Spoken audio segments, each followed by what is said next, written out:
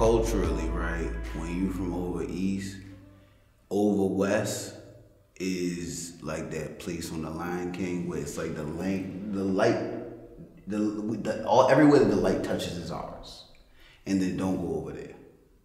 So that's basically like how I was growing up in East Baltimore. It was really just kind of people in East Baltimore kind of connected to one another, very, very proximate, very, very integrally connected in terms of like work, community, everything else. So I never really had a need to venture west.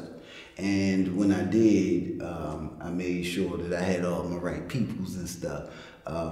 That's culturally. Socially, I mean, it's not really too crazily different. I mean, you got critical masses of black people on both sides of the black butterfly. What do you mean by the black butterfly? Oh, that's Lawrence Brown. He created this way to basically articulate where the wealth gap is in Baltimore City, basically chronicling like the apartheid here. He describes what goes down the center of the city and then across Kenton, so as the white L, where majority white families and white wealth has been here since like 1927. And then there's that L part where the new development is. So there's that. Outside of that, though, is this butterfly-shaped space, which basically is where all the black people live, or a majority of them. And that's where you'll find all of the, like, drug issues, right? Like, Baltimore's 80.6 square miles. It's 5.25 square miles where almost all the violent crimes happen. Those crimes almost, like those three hot spots where the majority of those murders happened last year, all come from places inside the butterfly. And it is not like a coincidence, right? Like to the point that you would make it historically, when you ain't got no money, you ain't got no money. And that's just kind of how stuff shape up. Where there is poverty, there's crime. And that's just kind of how stuff is. But it's really kind of the same place. It's just not the same place. It's interesting. Baltimore's a city of neighborhoods, and I stay in my neighborhood. First, you had communities, which is like growing, active, living ecosystems of people who connect off one another and thrive. But then you stop having community, and then people kind of move out, move away. You get black flight, and you get white flight, and then you get mass incarceration and crack and all the rest of that stuff historically. And basically you end up with a pattern of people not necessarily investing here and operating in ways where when they are good, so to speak, they take their goodness and go somewhere else. Mm-hmm. In what ways have you seen major institutions in Baltimore either play a part of kind of like that divesting in certain communities or investing in certain communities? In what ways have you kind of seen that play out across the city? It's a bunch of ways.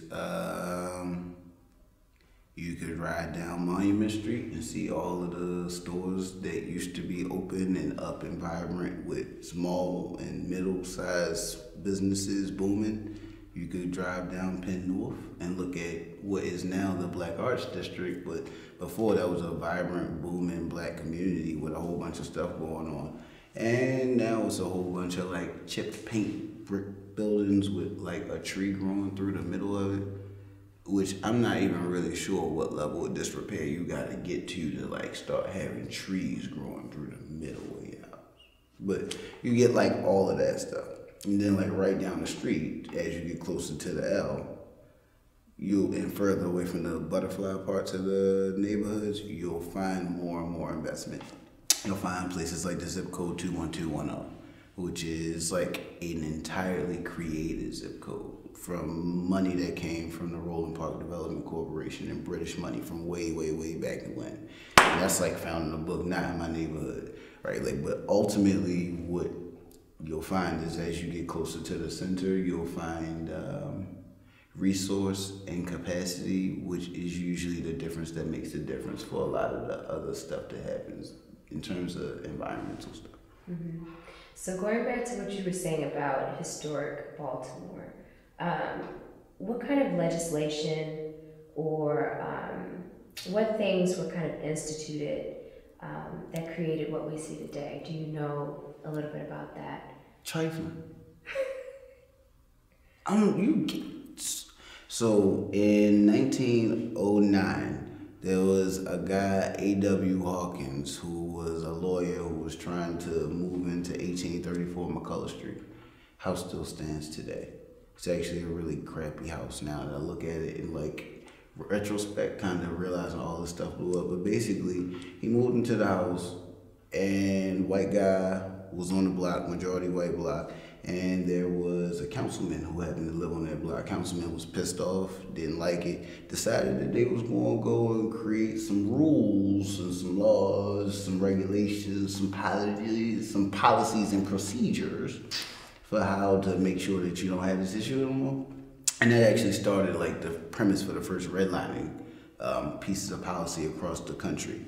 That happened in 1909, and actually, fun fact, it didn't get passed until 1911 because the people in city council at the time, when that council person brought that resolution forward and was like, hey, I don't want black people to be able to live where I want them to live around here. The people in the council was like, you're bugging, B. You're wilding. I don't even know why that makes sense to you. Why you get to be special? I want to be able to tell people where they can't live too. And so then they took another 2 years to actually like figure out the language on it, and in 1911 it was actually passed.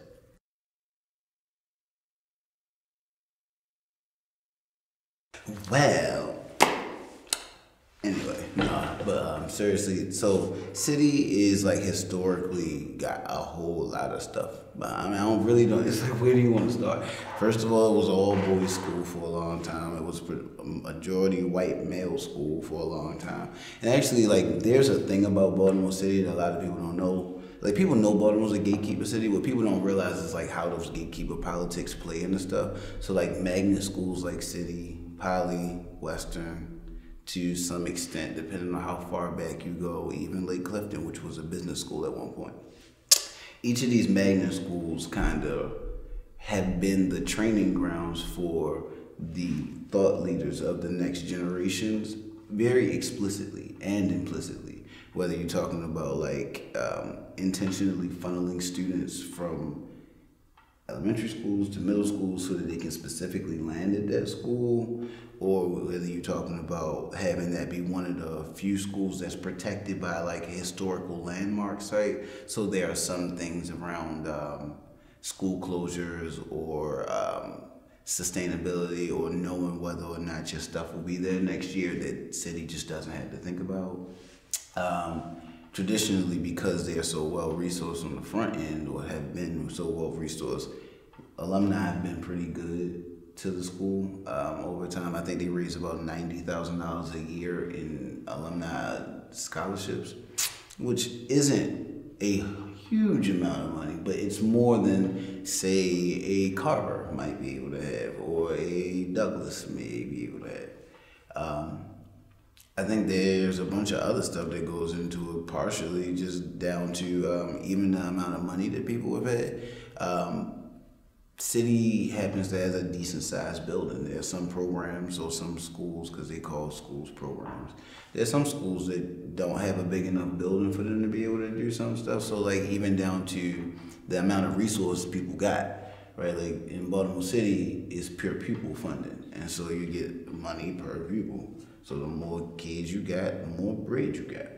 And so the thing with that is city has the capacity to hold 1,300 students, which inherently gives it a larger budget size than, say, a school that can only hold 500 or 600. And of course, more resource allows you to do tons and tons and tons of different stuff. So city ain't just get like that. People made city like that. People have been keeping city like that. City has been a very intentional ecosystem building tool by both black people and white people who are part of all of the political spaces here. And it's also been like the cheap option to get a good school. It's a lot of white folk here who send their kids to that little corridor right up and down the White Elm, where there's all of the private schools, your Bryn Mawr, your Gilman, your Friends School, all of those things all the way down. And what'll happen is those classes will get too expensive by the time they hit high school. And so people will kind of figure out that they can get a comparable experience for like the private school at like a city or poly, but have it for free. And so rather than spending the money on tuition, they do this, which is a really, really interesting concept, because I'm pretty sure that these are still the same people who, while they were spending money on tuition, they were not contributing in other ways. And so whatever status the schools were in before they got there, they probably will not benefit in any way from that particular family in the same way that the private schools did, because they require and necessitate resource. Meanwhile, like the entire point of operating in those spaces at that point is like to exacerbate and like extract the resource out of the public schools, in that like I can save up for college if I don't gotta pay for high school. My name's Mark, I'm an alcoholic. Dorothy T, and I am an alcoholic. For so long, alcohol has sort of been there for me to sort of see me through social situations. Drinking was more important than anything else. My journey in AA started years ago when I reached the outside limits of my desperation. I really wanted to quit drinking, I just couldn't stop on my own. And you know, I remember when I woke up on the day that I got sober, I felt something inside of me tell me that I could go to AA. These people, you know, just gathered around me. That was the fellowship in action in my life. The moral of my story today is that AA has never let me down, ever. If I carry any sort of message with my story, it's that, you know, keep coming back and that this thing does work. If you have a problem with alcohol, contact AA. It works. How do you change history? You can change history by walking and marching. You can change history by speaking and teaching. You can change history by taking a stand or taking a seat. But the best way to change history is when you becomes we. We tore down that wall. We marched for equality. We made sure that love knew no boundaries. Now you can become we right here in Vancouver. We can end HIV. We can change history. It begins with a test. Testing today can range from a blood test that'll inform you in about a week to some locations where a prick of the finger gets you a result in 60 seconds. Diagnosing HIV early changes everything. It prevents the virus from attacking your body, and it prevents it from spreading through our communities. All each of us has to do is step up and take a test. Changing history is that simple. Testing centers are available throughout the city, or just ask your doctor at your next regular visit. And if your doctor offers a test, say yes. It's just the responsible thing to do. Then, share the word. Tell people that HIV treatment has changed. Tell people that testing has advanced. Tell people that the entire approach to HIV is different now. Let them know that by choosing to take a test, we can all end HIV. This is a fact. We are so close. But to become we've got to have you. We need you to do your part. We need you to share the word, take the test, join the movement. End HIV. Change history. Learn more at itsdifferentnow.org.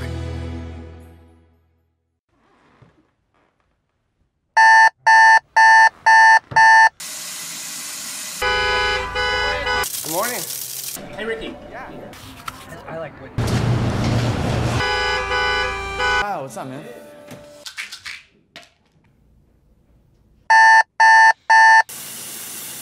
Good morning.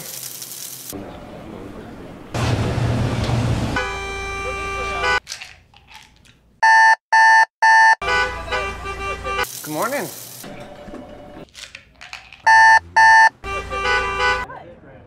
Good night.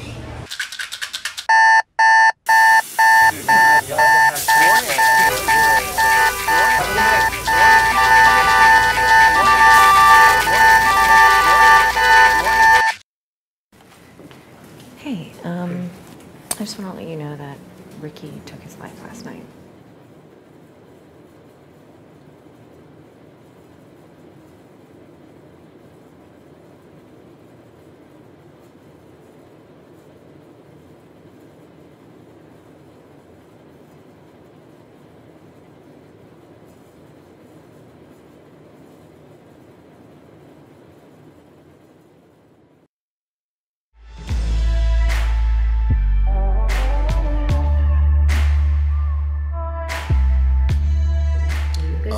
I was a solid C student. You feel me? Straight C's. You feel me? C's get degrees. No, I was a solid C student, but that was because I spent a lot of time doing stuff. So I did debate, I did choir, all 4 levels of choir. I did wrestling. I wrestled 125. I played basketball. I was a point guard. I had a girlfriend. I had several siblings, and I also worked the Algebra Project at the time. So for me, having a C was really an A because I knew people who were in the IB programs at City, primarily those little white Roland Park kids who had been funneled there, who didn't have to do anything except kind of homework and hang out. Meanwhile, I was like, I actually didn't get to debate very, very long. I started debating, I started working through Boodle, but I didn't really like it too much. I think I came into policy debate at a point where speed reading was just kind of the thing, and just kind of introducing or being introduced to people in debate through Boodle that did not align with the structure of Boodle at the time. That's the Baltimore Urban Debate League, but basically major white philanthropic organization trying to teach policy debate to poor black kids with no expectation of people actually transition into or being competitive at a national scale, which was that's just generally off-putting altogether. So stepped back from debate, and that was the extent of that. But I got connected to a lot of my big brothers and a lot of mentors, a lot of intellectual and thought partners that really stick with me to this day.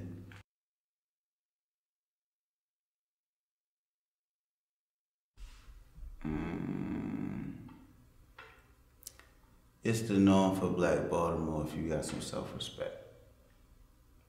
Explain that. I think every day that people choose not to sell drugs or choose to sell drugs, they are choosing to either eat or to not eat, to starve or to not starve. And I think that it just takes a different kind of person to be I'm just going to starve. And in a city where everybody kind of pride themselves on their integrity and their wherewithal, it does not work long term for you to be yeah, no, I just, it's not a thing. And so that's kind of where the kind of mindset you were in when you were.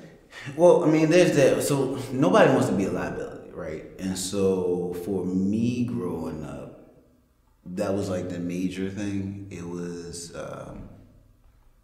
how do I make it so that I don't have any of these other issues that other people are having? So and I guess I'm doing the thing where you walk around the thing. All right, so to the point. My grandfather died when I was 11. And that was the only male figure that I had. And it probably wouldn't have mattered if I had others, that was it. And when that happened, I kind of needed a space to be, needed somewhere to be. I couldn't really be around my mother, my grandmother, and none of the rest of them. And at that point, I had already been put out of my middle school. So I was in this new private school with no friends and kind of extradited or separated away from all of my people. And grandfather just passed, and that was my best friend. So I started being outside all the time. And then the big homies up the street, just kind of being outside. One day you go from them, I'll be all-time quarterback. Let me pass the ball for y'all. And then the next time it's yo, I'm trying to eat. Well, I'm not going to keep feeding you, little. You better go feed yourself. I'm going to make sure that you're good. And eventually you just kind of slide into that. And the more independent you are, the more likely you are to just end up in that space. Just mostly because it's either eat or die, right? And there were moments that I remember in the 8th grade where there would be stuff in the house that would just be not right. For example? My 8th grade year, I asked for $500 for Christmas, some jerseys, and some PlayStation games. And I knew I was being excessive, but I also knew that I had the right of way because in the 6th grade, I got put out of my middle school for starting a riot. And so I spent like 2 years at this point basically building stuff back up. And I was like, all right, they just happy I'm not getting in trouble. Let me milk this. So I got all the stuff. I got the $500 because I wanted to go buy gifts. I got the jerseys because if you got money and you got clothes, you don't need nothing else. And I had the games because if I'm not outside, I'm being here just doing this. So I'm just prepared to go buy gifts and look cute and just be in the house, right? And that night, I sat up all night. I played the game, beat the game, and then the next morning, I decided I was going to go watch TV. So I left out of the room, went downstairs, grabbed a bowl of cereal, come back upstairs, turn the game off. Went to turn the TV on, and there was this weird ass static that looked almost like my shit was off, except it was off. And I was like, oh, I don't even know what this is. I thought we was done with this. Like, whatever. And I went in my mother's room, and I like busted the door. Mom! Mom! What is going on? I don't understand. I'm like, I'm livid at this point. And she's like, the cable's off. And I'm like, whoa, why is the cable off? She's like, because I ain't had the money in the bed. I said, well, where's the money in the bed? She said, you wearing it. And it was at that moment I stopped asking for gifts. And like to this day, I don't ask for birthday gifts. I don't ask for Christmas gifts. I don't ask for like Father's Day gifts. Like in general for me at that point, it became clear that even in a world where I'm in a decent school, I got sets of people around me that care about me, and there's this economic barrier that if I can't help chip away at it, it's going to detract from my experience growing up, one way or the other. Whether that's like, I can't ask for the things that I want for Christmas because literally it means that the other 29 days of the month, I'll be without. And so like having to figure those things out, and that's what I mean by like self-respect. Like ain't nobody that I know growing up in Baltimore was ready to watch their mother do that and be like, I could go make $300 and then at least take care of myself and not gonna make that option. Especially given like the value proposition. You see so many people go outside and jump out the porch and be in the trenches out in the field making whatever plays. And what you know is that it worked. What you know is that money coming from it, and what you know is that you don't have that same feeling that you got. That whatever feeling that is that you got at the moment where it's like, I actually don't want this jersey. You can take this bag, you can have these games. But at that point, of course, no parent is about to do that. So I was becoming more and more aware of like the dynamics that went into all those decisions. And I was sitting there thinking to myself, when that actually happened, like, yo, if I could just take care of myself. Like, I don't gotta be no kingpin. I don't gotta like, you think you're balling because you got a blood. What? I don't gotta be all that. If I can set myself up in a way where I can cover myself, do what I'm supposed to do, make a couple dollars here and there, then ideally I can at least take that off of her so that she can focus on them. And even if that's like, so for example, the reason I actually stopped trapping when I did stop trapping was because I found Algebra Project. So explain to me what the Baltimore Algebra Project is, and also kind of give me the narrative behind how that was started. The Baltimore Algebra Project is a 501c3 nonprofit organization that's based in Baltimore that does two things primarily: youth development work through student advocacy and math literacy work, because math literacy is important. Algebra Project just kind of erected itself after the civil rights movement. There was a field secretary, Bob Moses, at the time, who basically after the 70s was going on and they figured out that SNCC was splitting and everything else, they realized that the new access to citizenship wasn't going to be about voting. It was going to be about your access and your interactions with math and sciences. And so functionally as a civil rights strategy, as a human development strategy, Bob Moses created the Algebra Project as like a tool to structurally and institutionally be able to combat this this new transformative issue, because basically that's what happens. All these issues of racism always rebrand. So at that point, it was like, how do you deal with that. And so basically we've been teaching math and doing organizing ever since then. Algebra Project, the reason why it was so important for me is because it hired young people to teach math and to do that. So like this is 2008 and I was first job making $10 an hour. Now, while I can do math, right, like I can clearly tell this is not a whole lot of hours, but I can also say that I got $10 an hour. And I can also map out, all right, worst case scenario, I put in this number of hours, I get this check, I sit on this, I do this, I go holler at them, I get this, I go do it. And I can figure out money if I need to. But the important part was figuring out a base level of key support that I could get that would be regular, that was enough to keep me from going outside, because I'd be this close to selling drugs all the time, or that would keep me focused on doing other stuff so that I don't got time to do that other stuff.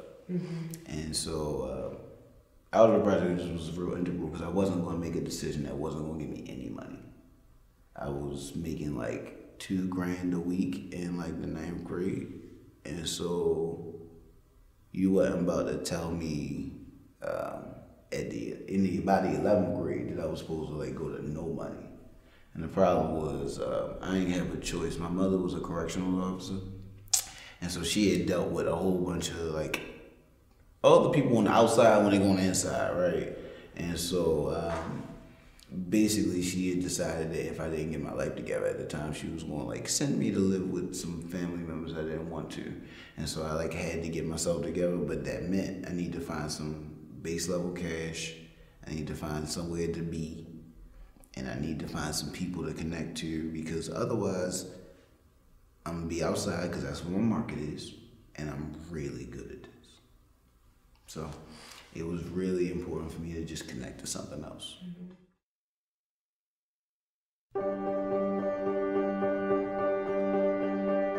No 2 days are alike.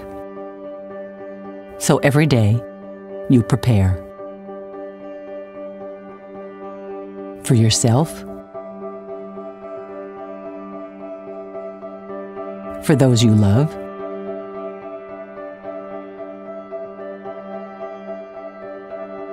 for whatever the day may bring. Being prepared is a part of who you are. But in the case of a disaster, preparation isn't always front of mind. In an emergency, when help and resources may not be available for days, being prepared is more important than ever. It's up to everyone to be informed about what types of emergencies might occur where you live or visit. Knowing the best responses for your personal circumstances is the key to maintaining your health, safety, and independence. Make a plan that covers where you'll go in an emergency and how a personal support network can assist you. Build a kit that contains the specific things you need to survive for several days: food and water, medication and supplies, as well as any important documents you may need. Being prepared is a part of who you are, and disaster preparation is no different. There's no one more capable of planning for your situation than you.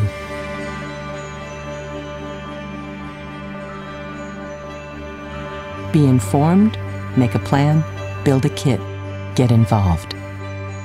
Ready.gov/myplan.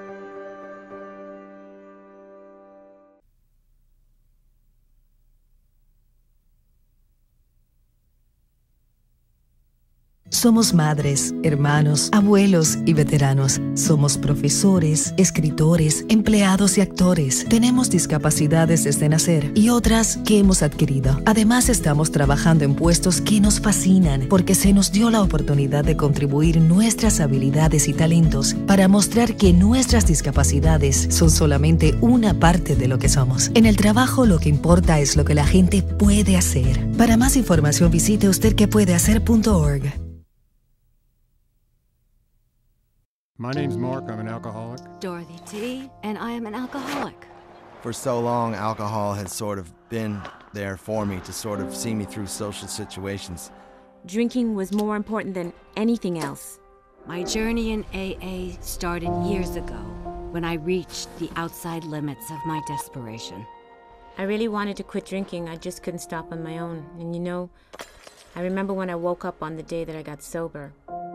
I felt something inside of me tell me that I could go to AA. These people, you know, just gathered around me. That was the fellowship in action in my life. The moral of my story today is that AA has never let me down, ever.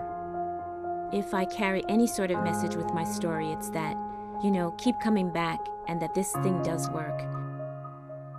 If you have a problem with alcohol, contact AA. It works.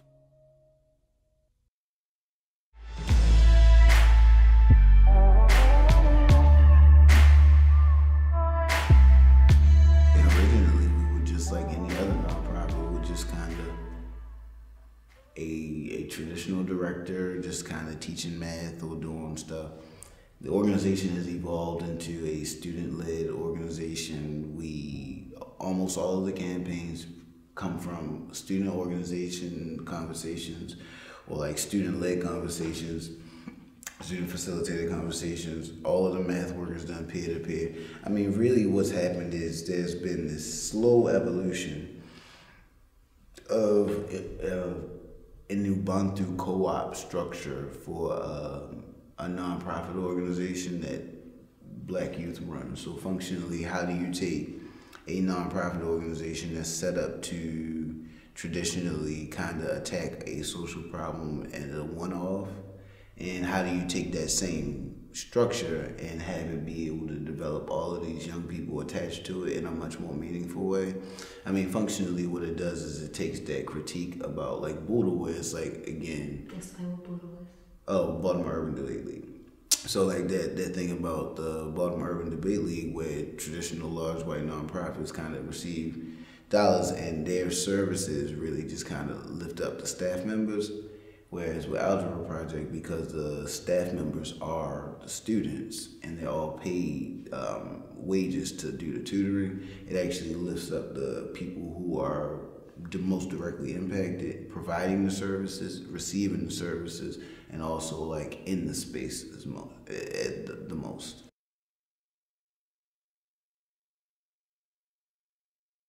It's really important. It's super duper important. I guess the major elements is like, you need three things for something to happen: time, space, and resource.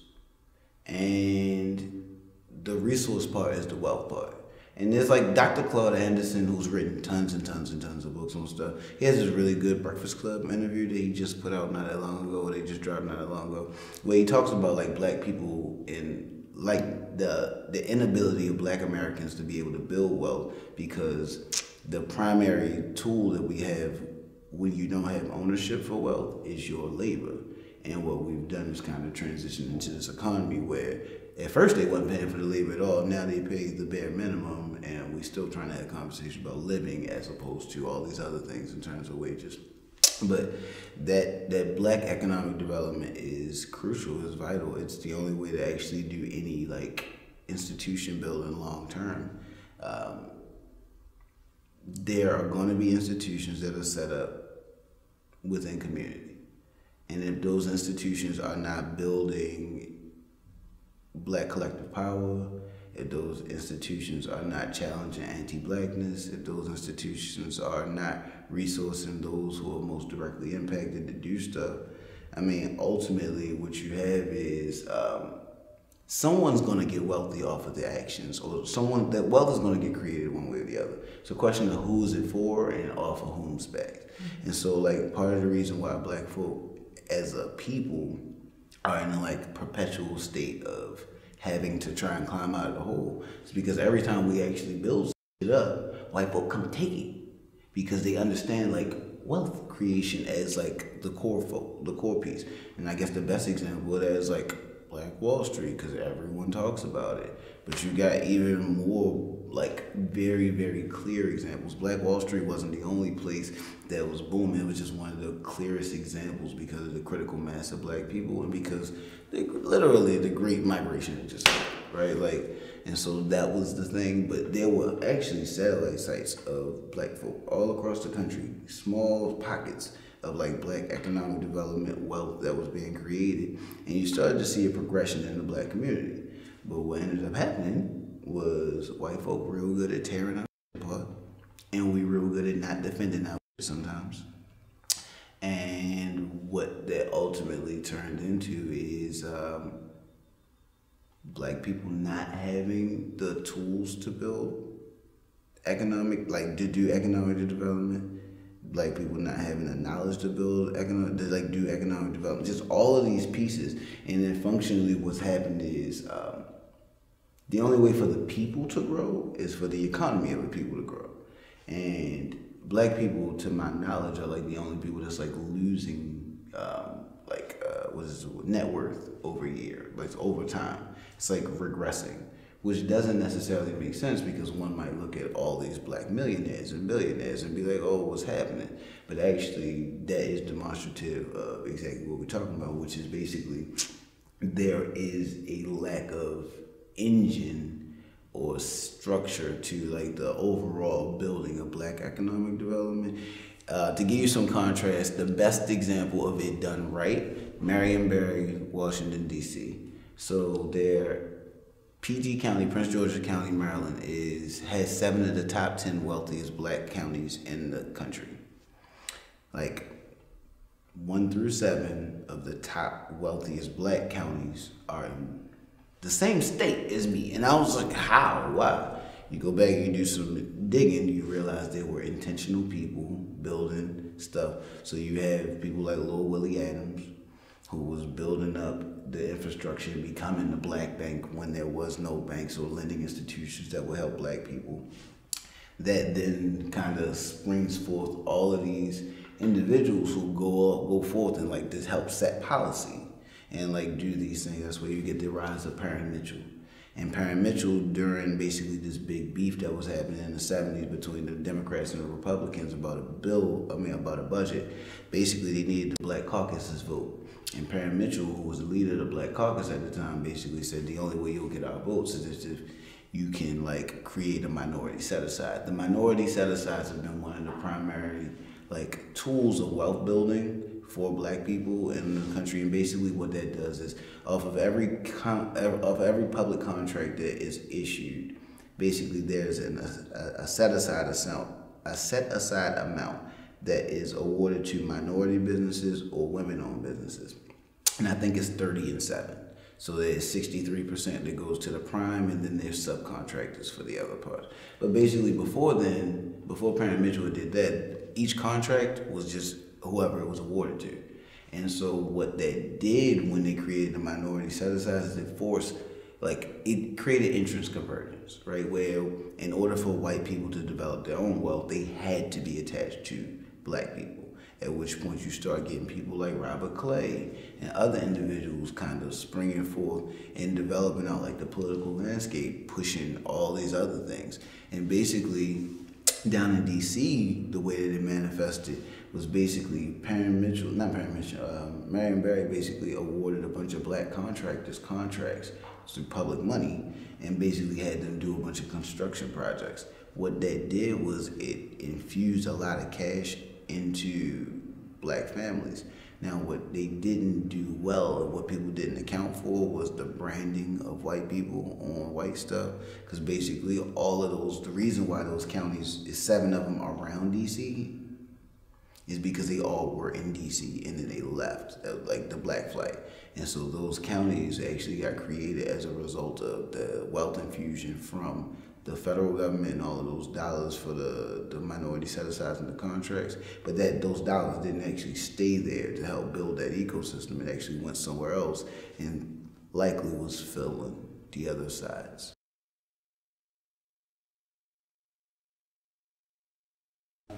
Right now it's about 2025. We got an organizing team, we got committees, we got math people, and just kind of spread across like that.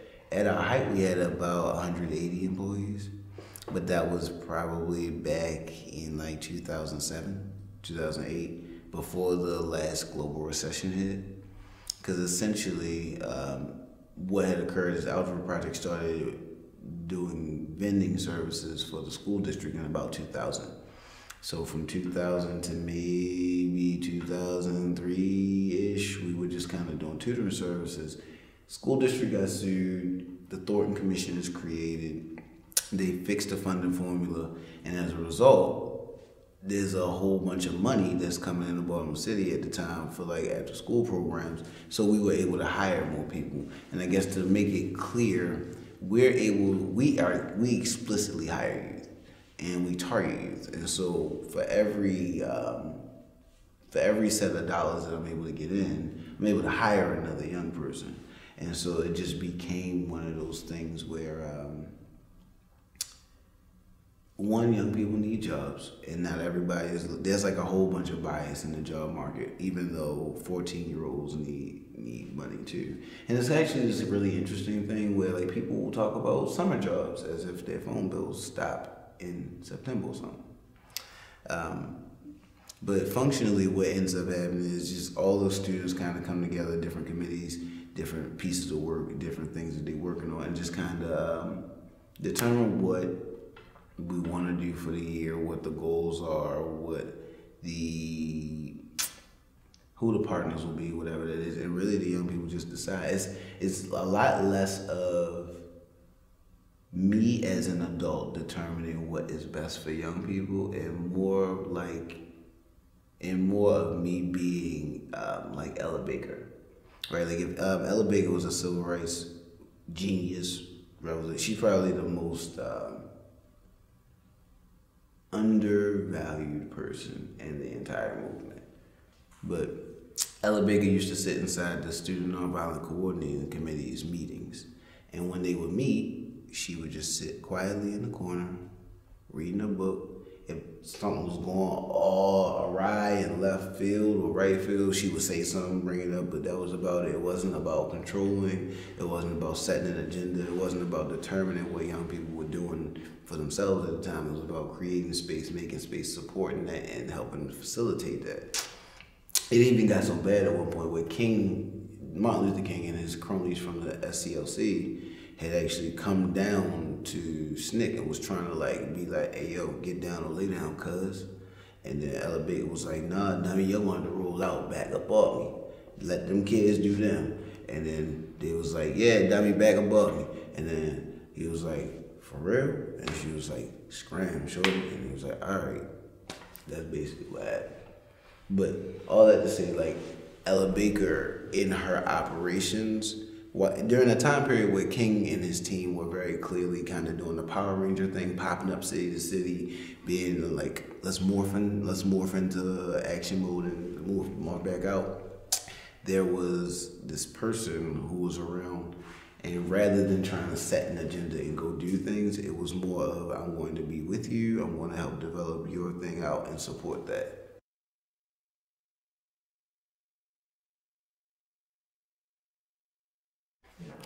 Well, for us, just kind of going back to that initial piece about how Algebra Project got created, it was really about access to, or it has always been about access to like economics, right? Like even that question about, well, what is the citizenship going to look like in the future? Before it was voting, we got to be able to vote on certain things, be able to pass certain things, be able to get resources to certain things for you to be able to have stuff where you want it. Then it became access to science and math. And so really it was taking the same level of consciousness about an individual act that while it in and of itself may seem isolated and not having it much to do with all these other pieces, it actually very much so has everything to do with it. So like this concept that you could be playing a game of Jenga and somehow be learning math, or playing Twister and like somehow be learning math, and that still be like a central and integral part. The marriage between those two is really like, what are the things that you need in order to have the life that you want? And that's what organizing really is asking those questions and figuring those things out. It just so happens that in American society, in American civil society, that also looks like math and science.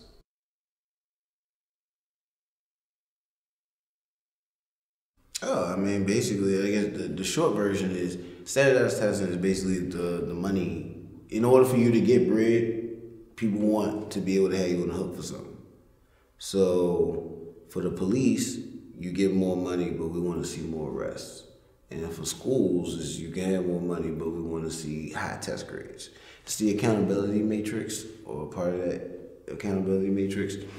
But the problem is, when you are talking about developing, raising, building beautiful black children, there's a lot more that goes into that than what goes into building some of those other amazing children. And in those instances, it is one, hard to standardize a test and do that, but two, there's like a clear gap in resources, both from a financial standpoint and a non-financial standpoint. It's like a whole bunch of stuff, and actually what's ended up happening previously is that different states have actually used standardized testing as a means of state-sanctioned violence on urban school districts. So like, we're gonna make sure you don't have the resource that you have, we're gonna test you at the end, and when you don't have it, we're going to take over the school district as a means to also be able to control some of the resource and some of the like pieces of stuff that's happening there. Mm-hmm. And so, explain to me kind of, what is you all's slogan? No education, no... No education, no life. Explain to me how that kind of culminated.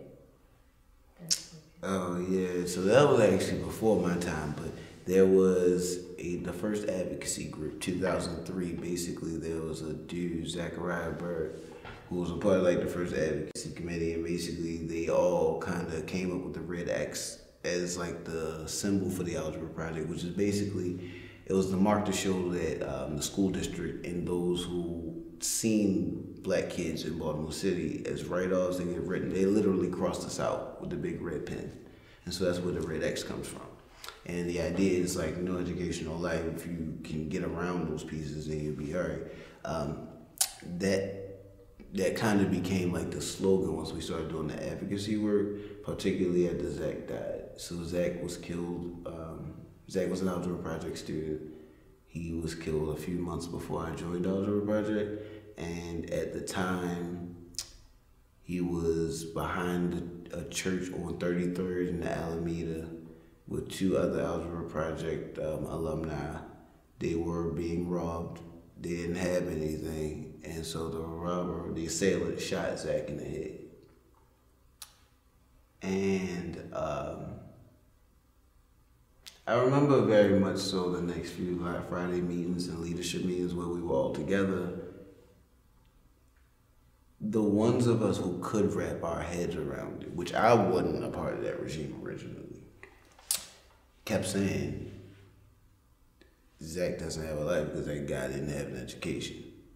And like, yes, sure, maybe, but in that moment it's hard to feel that, but then eventually you kind of develop out that understanding, and it becomes particularly clear, like even down to the premise Algebra Project was created to be able to help people get resource because math and science access. Lack of access to math and science, proxy for lack of access to education. That then creates the situation where there's this guy robbing these teenagers and shooting and killing one of them. It's literally like how all the pieces are connected in that same way. But really just all of the math work, the organizing work, is all connected and all really important based on the concept of Black self-determination, right? Like this idea that you get to help decide your fate, or you will be able to decide your fate based on how much work you're able to put in, how much like your support system is able to help do stuff. And that's really what that comes down to. So I guess in short, the major connection in between the organizing and the math work is either way, no matter what you're doing in life, you're gonna have to figure out how to become the most active and most engaged citizen that you can be, because that's the only way to get stuff to do what you need to do to get the results you need. But problematic if you try and separate that or compartmentalize that from the educational experience or these other experiences that people have, because we live intersectional lives.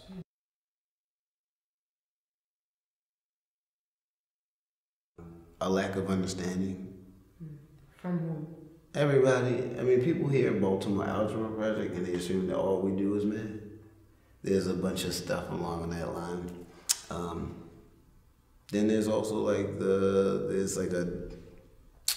there's a lack of reconciliation between like school administrations and Algebra Project.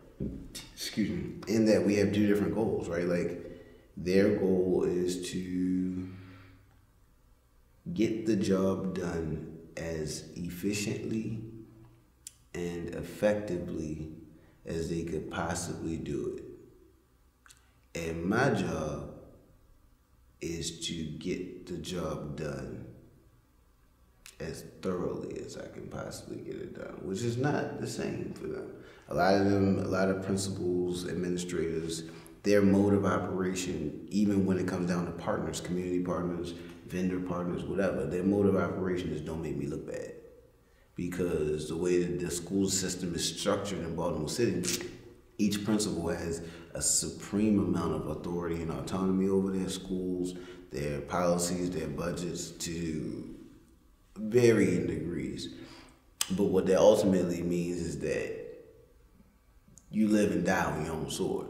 So if a principal feels like a particular set of behaviors is not conducive to where they may or may not be in their process, then it doesn't matter how useful, productive, impactful, valuable that particular thing is to the students. It doesn't reconcile with what they need at the time. And I've seen that happen from anything from like teachers, administrators not necessarily wanting students to go and be in a police at a particular time, or all the way down to pep rallies and local artists will go and perform. And I've seen administrations get upset with the artists because the students are saying the words from their songs, even if they're playing the clean version. And it's like, you have to know those are your students, like that's just it. But there is, when rifts like that happen, oftentimes those who have the power and the authority and the autonomy in those instances tend to just do what they want to do. And that's not real helpful when you got more than one person in the equation.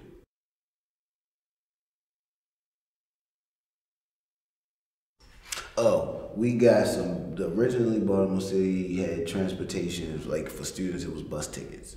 You got two little week tickets. You got one for the morning, one for the afternoon. And it was over at 6 o'clock. And we started doing work on them because basically Algebra Project meetings were going past that time. And so we got an extension, and that extension actually turned into what's now the S-Pass. So the monthly pass that the students have now is actually a direct result of the Algebra Project work we were doing. There was there's the Kerwin Commission on Educational Excellence and Innovation or something or other. But basically that's the new version of the Thornton Commission where we've been like working on that stuff. Recently we were able to stop a $100 million youth jail from being built. That was interesting. And we've also like started a bunch of other campaigns and done a bunch of other stuff. We created what's called the School Police Report Card, which is a direct reporting mechanism for students to be able to give their feedback about the policing good that they got. And to give some context on that, after Mike Brown was killed, Baltimore City had a bunch of conversations about what its school police force should be doing about guns. Now, one, Baltimore City is the only district in all of the 24 districts in Maryland that has its own dedicated school police force. But once they started figuring it out, they started trying to figure out whether or not the police officers should be able to carry their guns in schools. There's legislation that says that they can't. So during this year, I'm like at this particular school board meeting, I'm watching school board members, administration, students, and school police all duke it out over whether or not this person should be able to carry their gun inside the school building during the day, which seems like a no-brainer to me, right? Like, why would you even do that? That doesn't make sense. The more guns present, the more likely something is to happen. And what became increasingly clear at that point, like after the students had a bunch of meetings about kind of reflecting on it, was that there was no direct accountability metric. There was no, and students are the primary consumer, right? Like if you think about healthcare, if you got sick right now and you say, I want to go get help, you got your primary care doctors, you got Mercy, you got Hopkins, you got all these options. If I was like, yo, come with me out back real quick, and then we got jammed up, we got tons of legal options, right? Like whatever, this lawyer, that lawyer. When you think about public safety and you think about policing, you have what you're given. You don't have the ability to go out and shift and look for different options in the marketplace like how you do with other industries. That said, what you have for public safety or policing has to be effective, adequate, or like useful, because that's the only option you have. So the idea that there is an entire system of school police who are supposed to be administrating a service to these students, but they never get critiqued on that service, they never get evaluated on that service, they never have any feedback on that service from the primary consumer, it doesn't actually make sense. And so what we did was we created a survey that's gone out to about 8,000 students a year for like the last 3 years, and basically been chronicling and kind of keeping log of different people's interactions with school police over the time period as a form of cop watch. Ultimately, like one of the goals is to be able to have students to have some firing and hiring ability or capacity over school police because they are operating within their space and their ecosystem. What is the one thing that you think Baltimore City needs in order to thrive, to make stuff equitable? What is that thing? And what would it look like?